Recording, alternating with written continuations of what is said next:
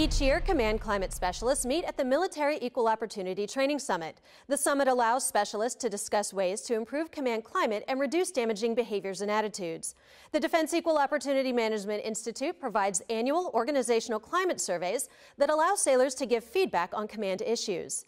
This year's summit announced changes to the survey's content and processing. Before, the surveys were only sent to the commander of that particular command. Now, the surveys will be sent to the regional commanders to ensure individual COs are held accountable for any complaints from his or her sailors.